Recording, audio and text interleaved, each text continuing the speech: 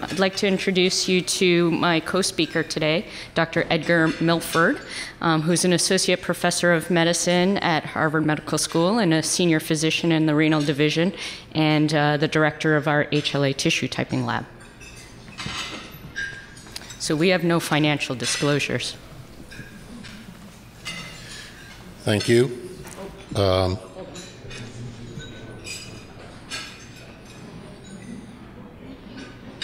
Do we have a pointer or no? I don't think they do.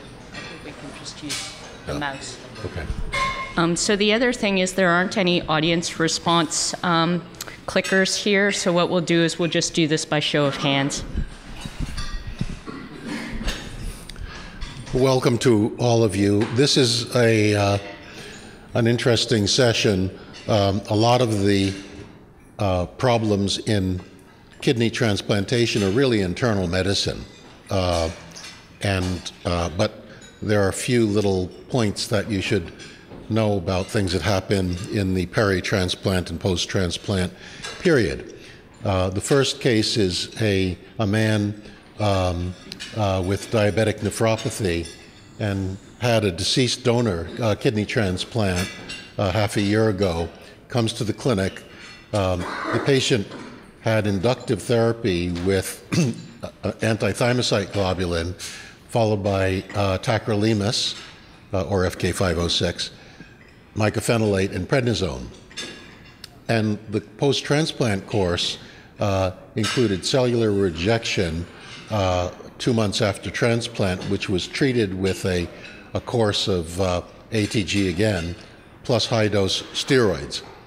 The function stabilized at a creatinine of 1.5, and he feels well, but the creatinine was elevated to 2. The complete blood count was normal. The trough tacro level was 8, and the PCR for the BK polyoma virus is positive for the first time at 80,000 copies per ml. And then the question is, which one is most correct regarding management? And you might want to raise your hands if you think or you can just shout out. I'll read them. Start another course of ATG and high-dose steroid for suspected acute rejection. Allograft biopsy followed by decrease in immunosuppression if there is no evidence of acute rejection. Start IV cidofovir, switch from tacrolimus to sirolimus, or addition of leflunomide. How many people think it's A? Nobody thinks it's A. How many people think it's B? C? D? And E? Wow, we're off to a good start. Well, I think they probably cheated.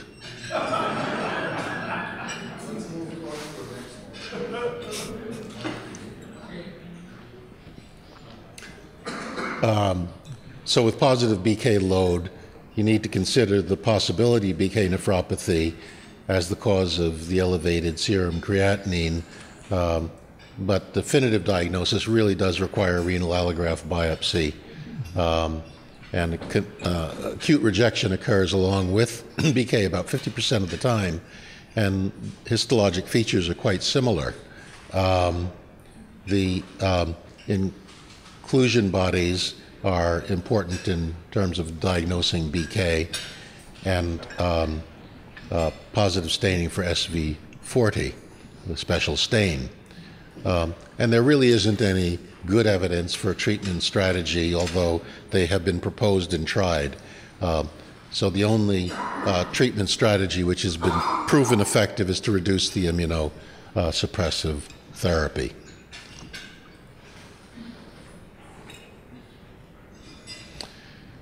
We have a 45-year-old man who had polycystic kidney disease, and this is the second transplant.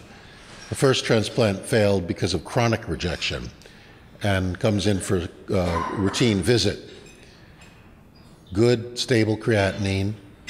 Last routine lab had a creatinine which was still 1.2. Tacrolimus level was 10. CBC was normal. He had had an EGD because he had a dinophagia and was diagnosed with Candida esophagitis, so he was treated with fluconazole. Today he reports that his dinophagia has resolved and feels well. Takes tacro and mycophenolate for maintenance. Standard lab tests include CBC that's normal, creatinine is elevated to 1.6. Which one of the following is correct? Start pulse steroids, since he is at high immunologic risk for acute rejection.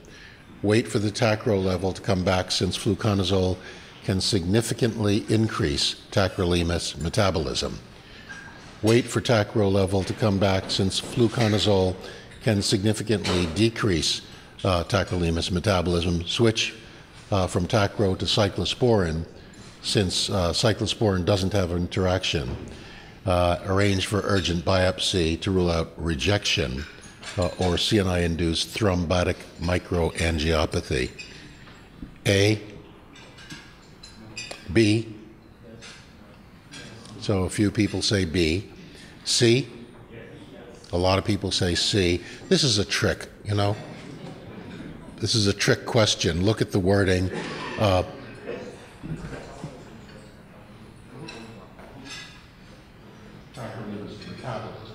So increasing tacrolimus metabolism means you would have a decreased level. Decreasing tacrolimus metabolism means you'd have an increased level, okay? So that's the, it's kind of a tricky business. Switch tacro to cyclosporin. Arrange for urgent biopsy. Nobody. Okay.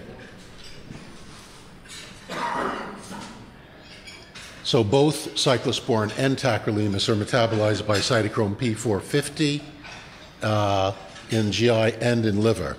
And a number of antifungal agents listed there can markedly increase CNI levels because they inhibit the cytochrome 3A, B, C, D. Therefore, you have to take great care when starting and stopping these antifungal. You know, we've seen levels go up threefold with ketoconazole, for example.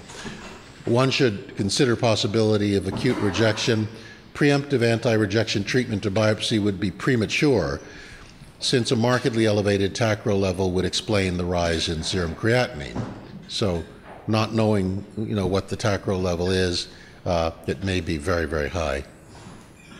And both of these calcineurin inhibitors have been associated with development of TMA. The usual extrarenal manifestations may not be present because the condition can be limited to the allograft with no decrease in platelet count, schistocytes, or elevation in LDH level. Any questions or comments about that? Yes. I'm sorry. Once we know what dosing works well to make a stable level of tacrolimus for the patient, can't we preemptively lower the tacrolimus a little bit when we are putting on different? The answer is yes, and we often will do that if you're on a medication which reliably will increase the tacro level. We will often decrease the tacro dose, but then we follow it up by a level, of course, to prevent this kind of situation from happening. This is a 52-year-old woman with ESRD from diabetic nephropathy. She had a living-related transplant just about 4 months ago, and the CMV was donor-recipient positive, both.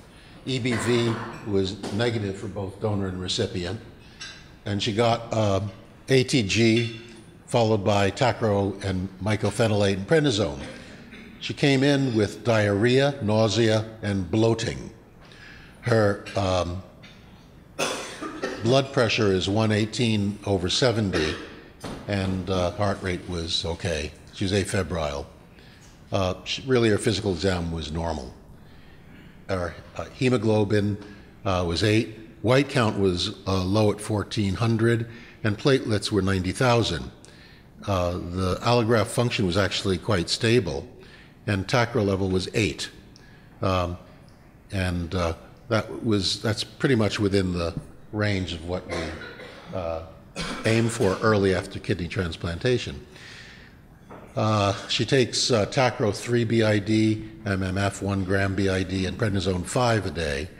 Prophylaxis includes Valsite and clotrimazole, tremoxazole, single strength. Which of the following is correct? 1, decrease the MMF dose and send serum CMV PCR. Decrease tacrolimus dose and send serum CMV PCR. Continue the MMF at the current dose, and since diarrhea and nausea are rare side effects of MMF. Stop Valsite since she has leukopenia and is at low risk for CMV infection. Increase Valsite to start empiric treatment for CMV disease. So, excuse me? Nobody said A. Nobody raised their hand, so you all got it wrong. You got 0.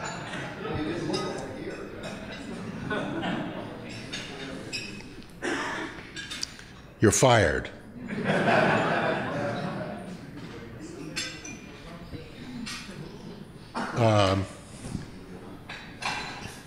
What is this? Next? Here we go. Okay. So it's A. The most common effect of MMF are related to the GI tract, as you all know. Nausea, vomiting, sometimes diarrhea, abdominal pain, bloating. And it occurs in up to 1/3 of patients, depending on the dose and as well as how often during the day you take it. So sometimes you can modulate the symptoms by just giving the same total dose, but distributing it over the day, or changing the formulation. The symptoms respond to reduction of drug dose or splitting the total daily dose. GI side effects of the enteric-coated formulation is not significantly different from the original, but it has improved patient symptoms. We often see that giving the enteric-coated does improve the symptoms of GI upset in these patients. And of course, MMF can cause leukopenia, anemia, and thrombocytopenia, which usually responds to reduction in the dose. Leukopenia alone is a rare side effect of tacrolimus. It does happen, but it's rare. And Valsite can cause leukopenia, but stopping it would be a bit premature because she's at risk for CMV. Now, it is not a high-risk CMV. High risk would be if the donor was positive, but the recipient is negative. Intermediate risk of recurrence of CMV would be if the donor and recipient are positive. The highest risk are obviously donor positive, recipient negative. But one can get reactivation of latent CMV as well as reinfection with a new viral strain in CMV positive patients. And CMV infection can also cause leukopenia, but starting empiric treatment before confirming the viremia is premature since she has been on prophylaxis. And the other issue is that one wants to know whether or not there's a resistant form of CMV, obviously. If the person's on prophylaxis and still has CMV, one would want to know whether or not the strain is one that is not responding to the prophylaxis. Any questions about that?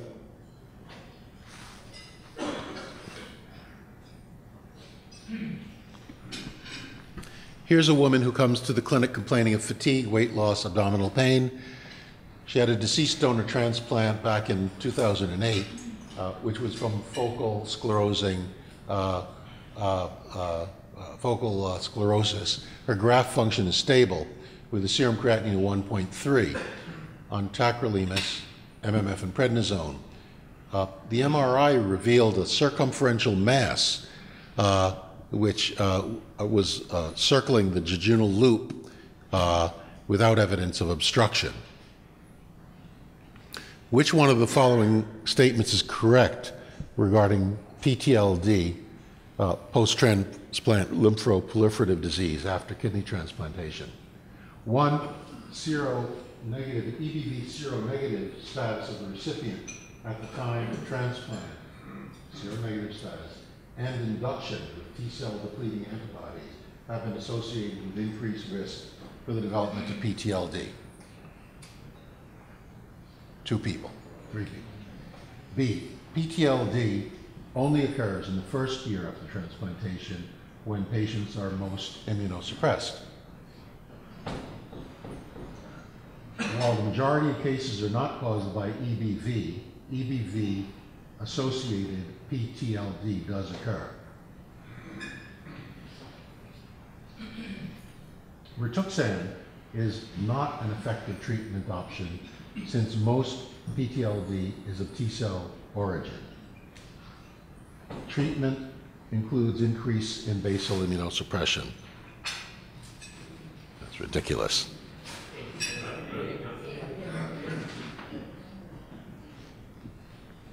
So the principal risk factors are EBV serostatus of the recipient and the degree of T-cell immunosuppression. I mean, those are the principal risk factors. So that's the most likely answer. While the incidence of PTLD is highest in the first year after transplantation, the time most immunosuppression, cumulative incidence over 5 years ranges from 1% to 3%. And most cases are induced by EBV infection. However, EBV negative disease does occur. It does occur. And most of these are non-Hodgkin's lymphoma of B-cell origin and are CD20 positive. Therefore, the use of Rituxan is one part of the therapy. Restoration of host immunity is the most important therapy for the control of lymphoproliferative disease, and indeed, in the early days, there were a number of patients who responded to this kind of a syndrome simply by decreasing the immunosuppression or stopping it, and they would resolve their lymphoproliferative disease.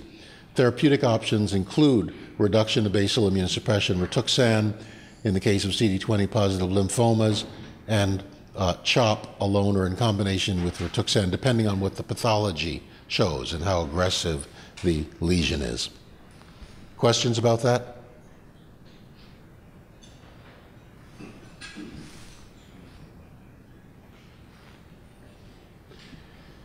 And this is a man with polycystic kidney disease and comes to the clinic after a living-related transplant, almost a year after living-related transplant, but the donor was both EBV and CMV positive.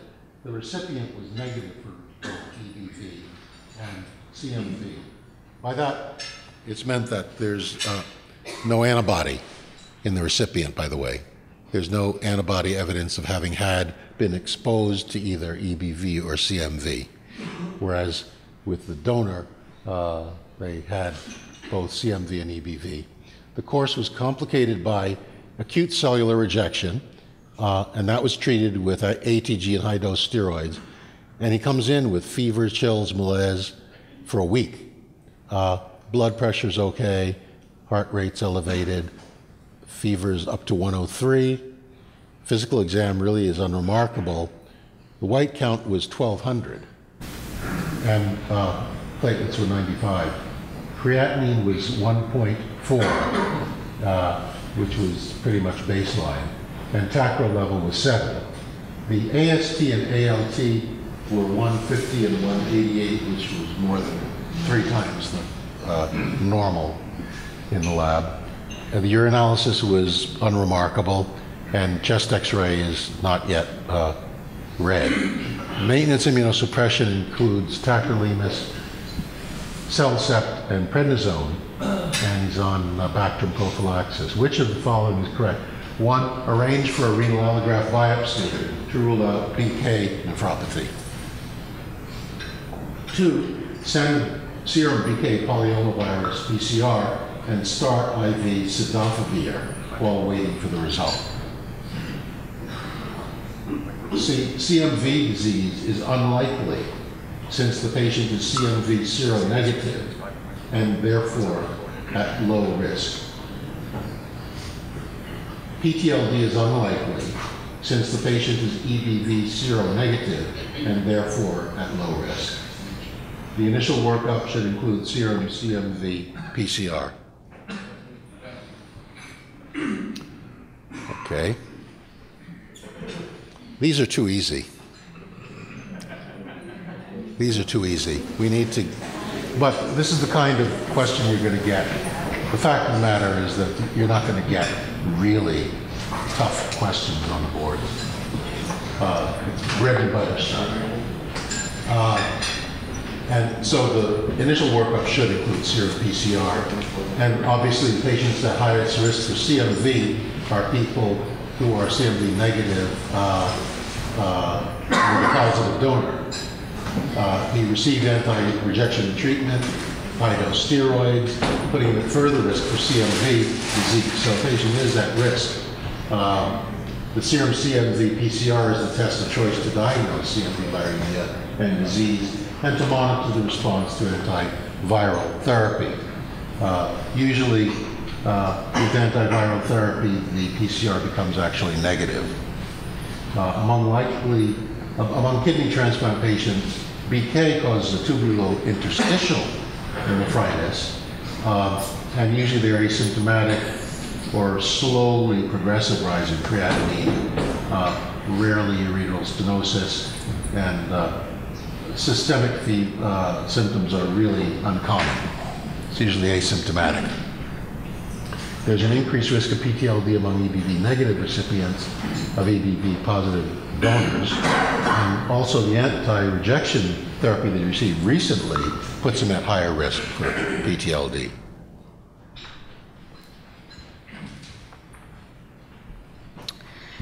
All right, so the next question is a 48-year-old African-American who has end-stage renal disease from lupus, who underwent a second transplant, which was a deceased donor renal transplant about 3 weeks ago. CMV serostatus is donor positive, recipient positive. EBV serostatus was donor positive, recipient negative. So her first transplant had failed due to chronic antibody-mediated rejection, and her current course has been complicated by delayed graft function and the need for intermittent hemodialysis. So she was biopsied on post-op day 7, and that biopsy showed severe ATN. And now by post-op day 21, she remains oliguric and dialysis dependent, and so we decided to perform a repeat graft biopsy, and that showed ongoing ATN and neutrophils in the peritubular capillaries. C4D staining is now diffusely positive in the PTC, and ultrasound during the biopsy was pretty unremarkable. She takes tacrolimus and MMF for her maintenance immunosuppression. So which one of the following statements is most correct regarding her case? A, findings of the second biopsy are consistent with the recovery phase of ATN. We should just continue her current management and repeat another graft biopsy in 7 days if there's still no further improvement. B, let's check for donor-specific anti-HLA antibody and arrange for plasmapheresis and IVIG. C, start treatment for T-cell mediated rejection for ATG, with ATG and pulse steroids. D, send serum BK PCR and decrease her MMF dose. Or E, switch tacrolimus to belatacept since the calcineurin inhibitor is delaying recovery from ATN. So who votes for A? B? C? D? And E? All right, definitely need to make these questions harder next year.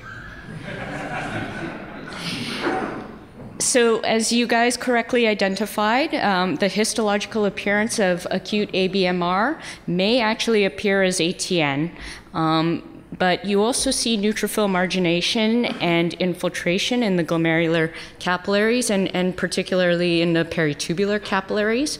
You can also see evidence of thrombotic microangiopathy, fibrinoid necrosis. If the ABMR is diagnosed early, sometimes all you see is significant endothelial cell swelling and dysfunction.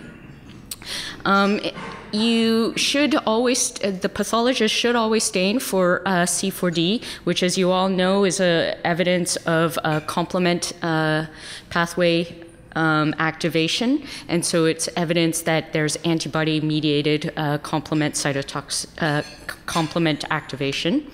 And of course, it's useful to repeat the cross-match if possible, if you have donor cells, and to measure donor-specific antibody.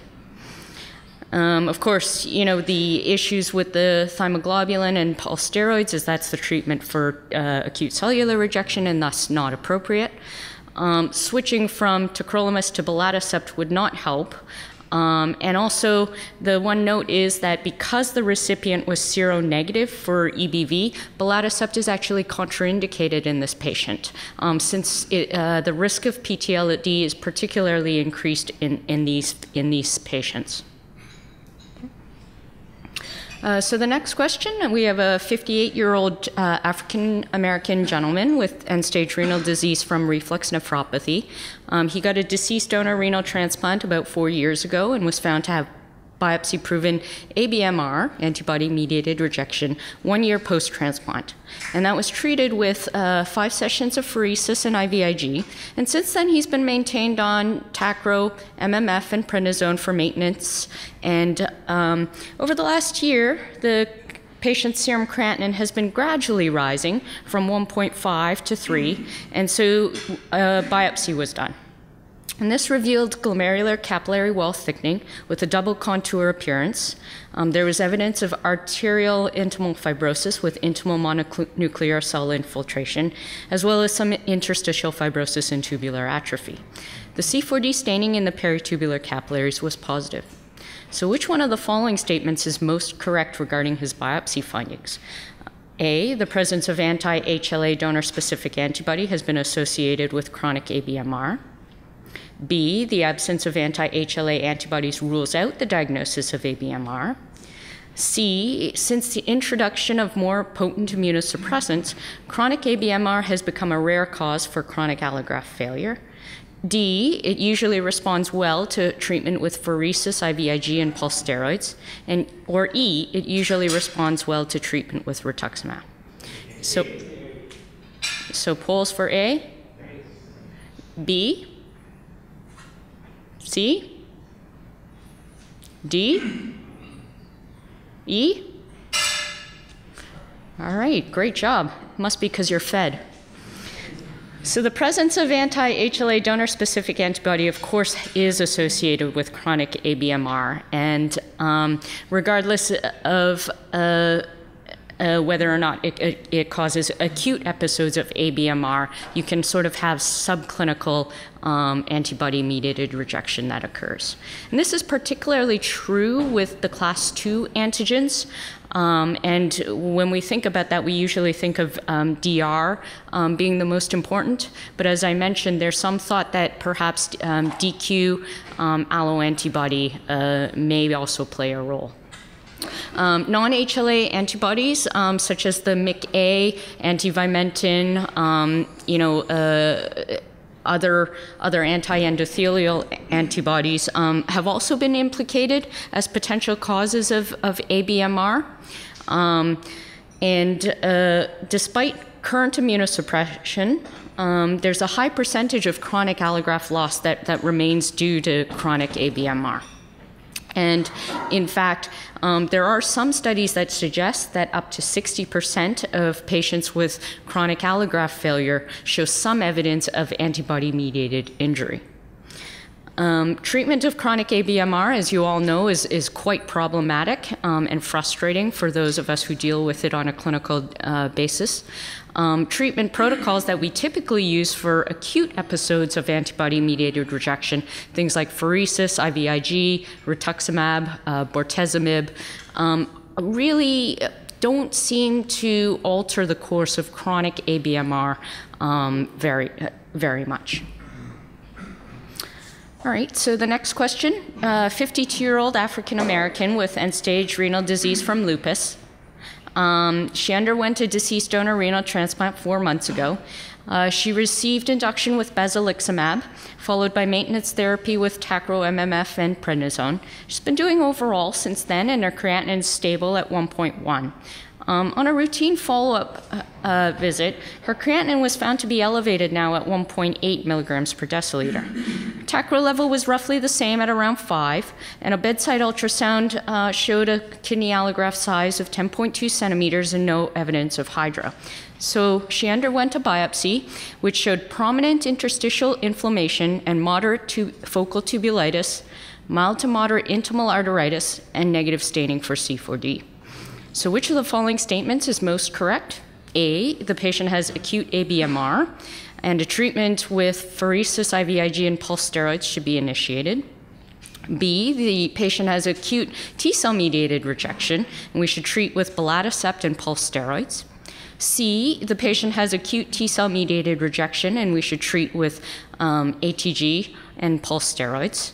Or D, BK nephropathy is ruled out since the patient has an acute rejection. Anybody else for anything else? All right. So yes, so the key is to identify the pathological features of T-cell mediated rejection. So this is based on the Banff criteria, which defines and classifies T-cell mediated rejection depending on the presence and extent of tubulitis, that's the T-score, interstitial inflammation, your I-score, and arteritis, or your V-score. The presence of endoarteritis is automatically classified as type 2 T-cell mediated rejection. And in this case, depending on your center, but most centers, if you're at least 2A or above, or maybe bad 1B, will tend to treat with a T-cell depleting agent such as thymoglobulin in conjunction with steroids. Now, belatacept is not appropriate for treatment of acute rejection. And the thing to note, too, is that BK nephropathy and acute cellular rejection can actually go hand in hand. And the difficulty here is that they can actually occur concurrently and have similar histological features with the tubulitis and the interstitial inflammation. The thing to ask your pathologists about if you're really worried about BK nephropathy is for them to look for inclusion bodies, viral inclusions, and where they really want to be looking for that is at the junction, at the corticomedullary border is where it first starts. And they can also do in situ hybridization looking for SV40 staining. And so BK nephropathy, SV40 staining would be positive. But as I mentioned, sometimes those two can occur together. And when that happens, sometimes what we do is if the extent of the inflammation is significant and we cannot make the distinction, we give a short course of pulse steroids and then in the long term, lower the maintenance immunosuppression. Questions about that? So the next question is a 69-year-old gentleman who had end-stage renal disease from diabetic nephropathy. He's been on dialysis for 1 year and then received a kidney from a 61-year-old deceased donor with a cold ischemic time of 28 hours. He remained oliguric after transplant and was dialyzed on post-op day 2 for hyperkalemia and volume overload. A biopsy was performed on post-op day 10, and that revealed diffuse tubular injury, and it was negative for C4D. He had received basiliximab for induction and is currently being treated with Tacro, MMF, and prednisone. He presents for routine follow-up 3 weeks after. His urine output is only about 300 cc's in the last 24 hours, and he's been dialysis dependent over the course of this time, requiring dialysis 3 times a week. Blood pressure is 140/90, heart rate of 90, he's afebrile. His bilateral moderate lower extremity edema, but otherwise the rest of his exam is unremarkable. His CBC is normal, his serum creatinine is 8.4, and his Tacro level is 8. Which one of the following statements is most correct regarding delayed graft function and its prevention? A, the most common cause of DGF is acute rejection. B, risk for DGF is nearly the same for kidneys procured from donors after cardiac death. C, the patient's risk factors for DGF include cold ischemic time and calcineurin inhibitor therapy. D, compared with storage in cold solution, machine perfusion has never been shown to reduce the risk of DGF. Or E, while DGF greatly impacts one-year graft survival, it has no impact on long-term graft function or patient survival.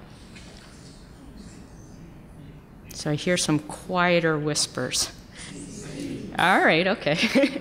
Anybody else think it's anything else? All right. Yep, so the main risk factors for this patient is for delayed graft function and ongoing delayed graft function is the cold ischemic time and the CNI therapy. And obviously the incidence of GGF increases with higher donor age, donor vascular disease like donor hypertension or even donor hypotension at the time during the peri-expiration period, a cold ischemic time exceeding 24 hours, and of course if you initiate CNI therapy. The leading cause of DGF, as you all know, is ATN, related to ischemia reperfusion and organ procurement. And the incidence of DGF is approximately 5% for live donor kidneys, 30% for the standard criteria donor kidneys. Here I'm going to give it to you in terms of the expanded criteria donor kidneys, and that number is about 50%. I know that the new kidney allocation system has moved towards the KDPI as a risk index of donor kidneys, but we still yet we need to wait a few years in order for us to get information about rates of DGF using that new categorization. And then, but if you sort of think about it in terms of your patient, and I think you can sort of get a sense of how often you would expect to have DGF.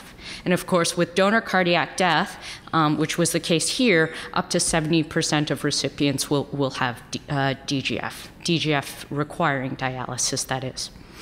Machine perfusion, so putting the kidney on a pump, does reduce the risk of DGF and graft failure.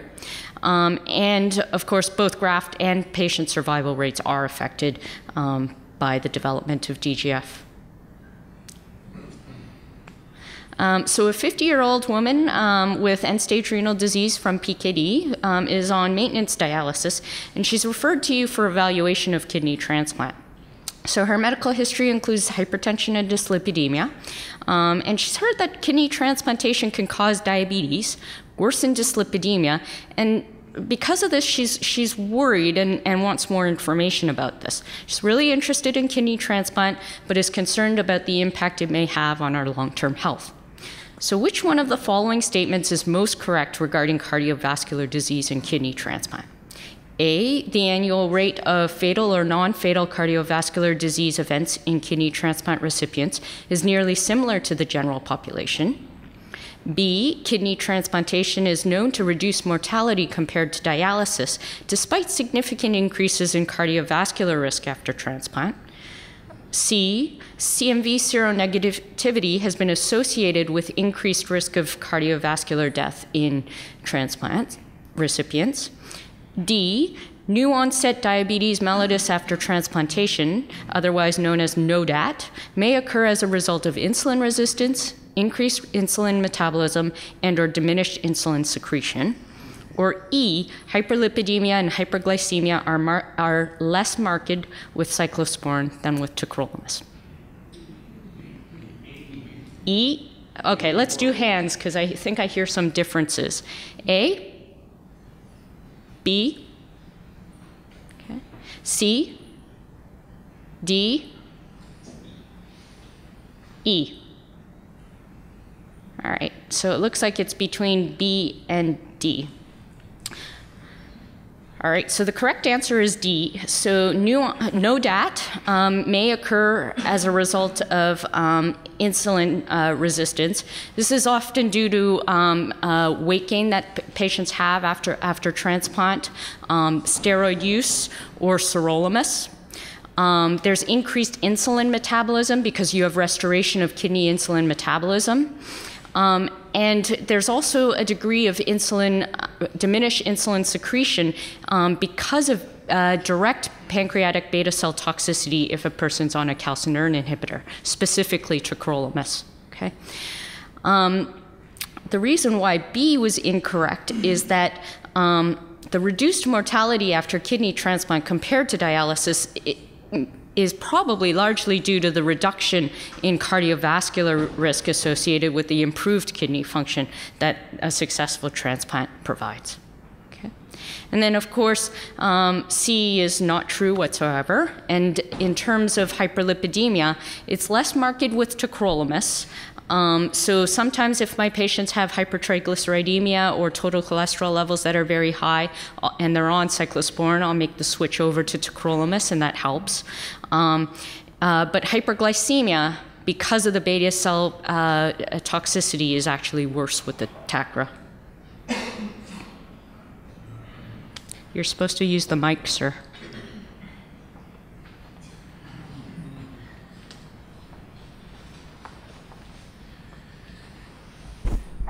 We have a 27-year-old woman who had FSGS as the cause of her ESRD and was started on maintenance hemodialysis, referred to you for pre-transplant eval. She wants to know about possibility of pregnancy after transplantation, which is correct. Pregnancy rate after kidney transplantation is nearly similar to that of the general population. 2, she can attempt to become pregnant as soon as her serum creatinine starts to decline, since her risk of graft dysfunction will be low. Pregnancy has a significant unfavorable effect on long-term graft function, regardless of the baseline allograft function. Mycophenolate is associated with an increased risk of congenital malformations, and therefore it is absolutely contraindicated during pregnancy. And the use of cyclosporin in pregnancy increases the incidence of hypertension, and therefore it is absolutely contraindicated during pregnancy. Which one? Yeah, okay.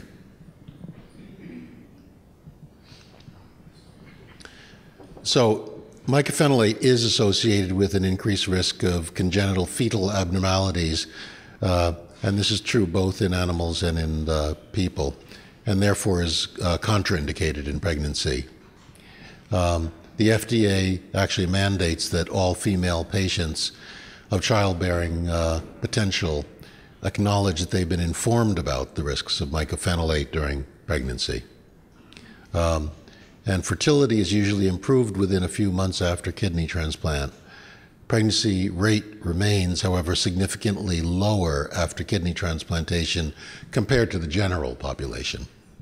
And it's recommended to wait about a year after transplant becoming pregnant and only attempt to become pregnant when allograft function is stable with no or minimal proteinuria. 90% incidence of successful pregnancies has been reported for women with baseline serum creatinine of 1.5 milligrams per deciliter or less, but all those patients should be seen by high-risk OB anyway. And most studies suggest that pregnancy does not have an unfavorable effect on long-term graft function as long as it's excellent. Cyclosporin has the potential to cause or exacerbate maternal hypertension, it doesn't look like it is a major teratogen and is not absolutely contraindicated. Intrauterine growth retardation, small for gestational age neonates, have been reported with cyclosporin use and may reflect chronic vasoconstriction.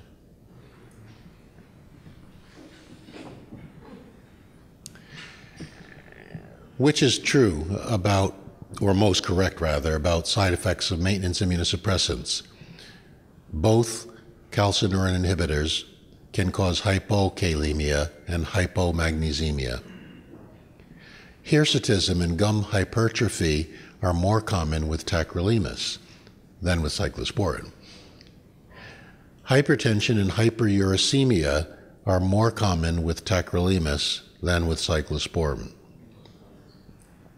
Sirolimus is associated with de novo proteinuria as well as exaggeration of pre-existing proteinuria. Since the induction of the enteric-coated formulation of mycophenolic acid, GI side effects are very rare.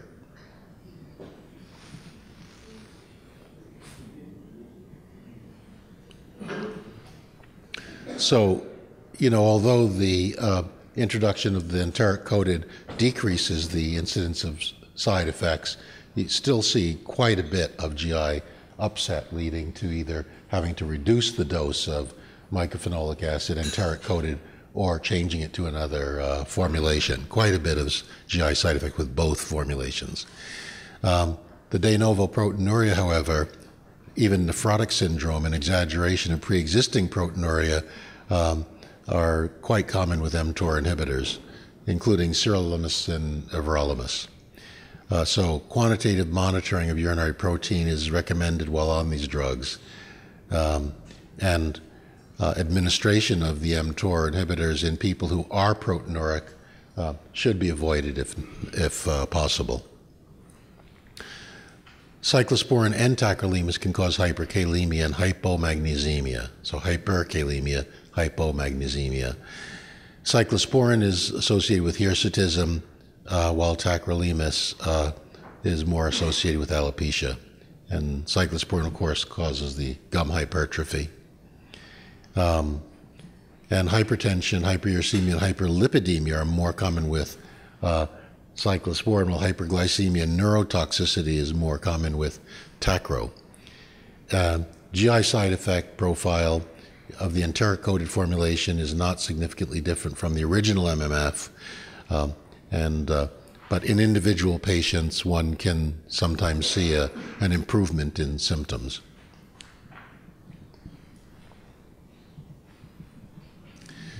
This is a middle-aged patient with ESRD, now has a third kidney transplant from an older donor after cardiac death. Cold ischemia time is elevated at 30 hours. And the transplant is placed in the fossa where a failed transplant had been removed. Good initial function, and the creatinine fell from 4.9 to 2.1 on the second day, but the urine output fell to 400 milliliters per day by postoperative day 5. That's a little unusual. Usually patients are fluid overloaded and they're making lots of urine on postoperative day 5 when they're still diuresing and getting rid of the excess fluid. A modest size perinephric collection is seen by ultrasound at that time. There's good blood flow to the transplant kidney, no hydronephrosis. And the biopsy showed 20% glomerulosclerosis and moderate vascular disease. Trough tacrolimus was 9, which is about what, within the range of what we expect early after transplant. 1 week later, the patient remains oliguric. The BUN is 30 and the creatinine is 12.5.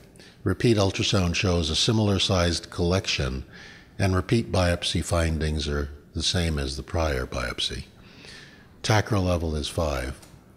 What would be the best course of action in this situation of severe renal failure, a perinephric collection, and allograft biopsy showing a lot of glomerulosclerosis and moderate vascular disease. Switch the tacrolimus to rapamycin because calcineurin-related renal vasoconstriction is the cause of his allograft dysfunction. Decrease the tacrolimus dose further and repeat a biopsy in another week if there's no improvement in allograft function. Continue the current management. The patient likely has ATN from the prolonged cold ischemia time, and allograft function will likely improve over the next week. Sample the perinephric fluid to rule out a urinoma and do a nuclear scan. Continue current management. The patient has no pain, and the collection likely represents a lymphocele. What do you guys think? Right.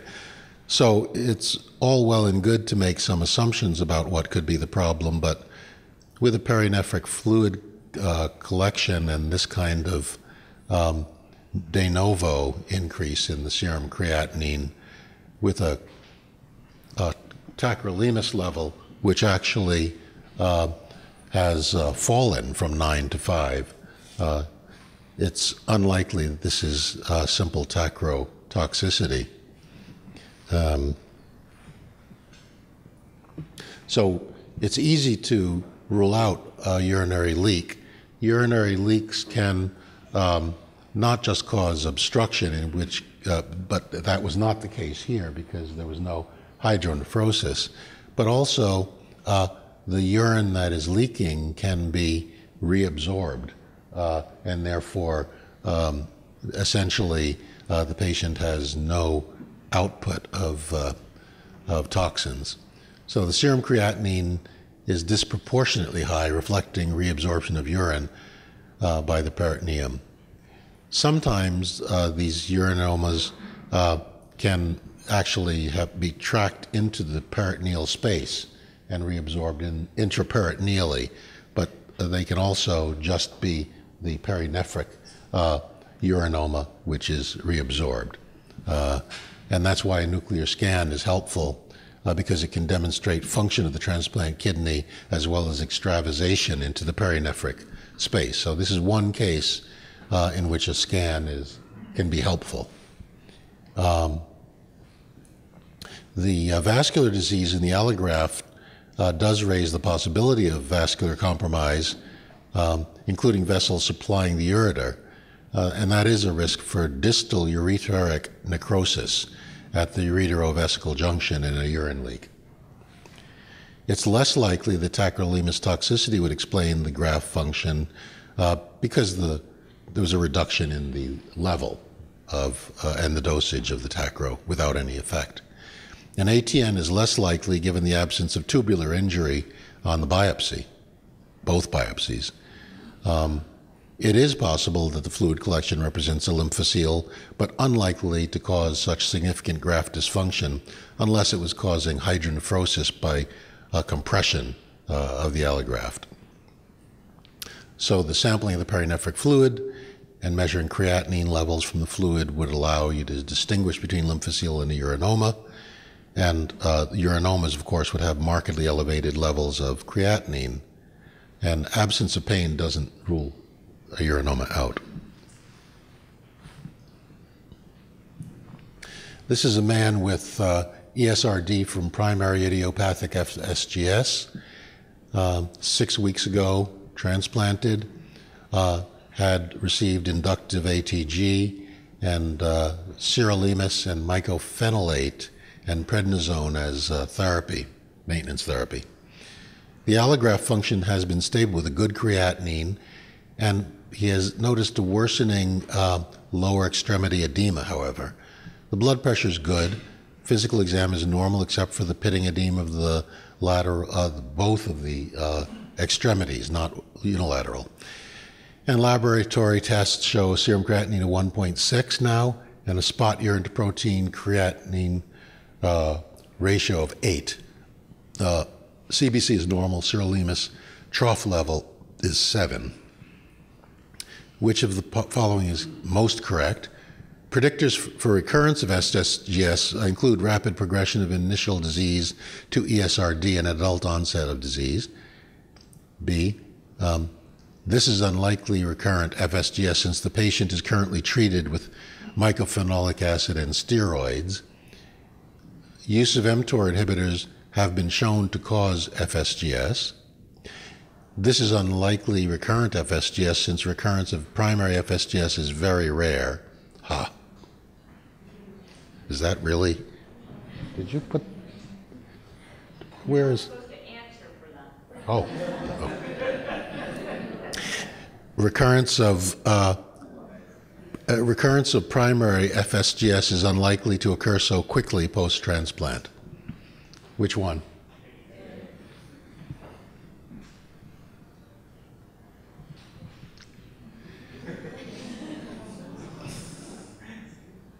Everybody said A?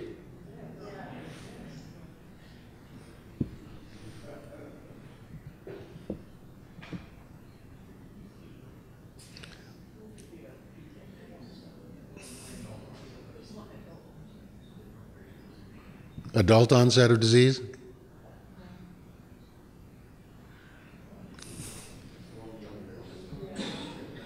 It's these trick questions are annoying sometimes, but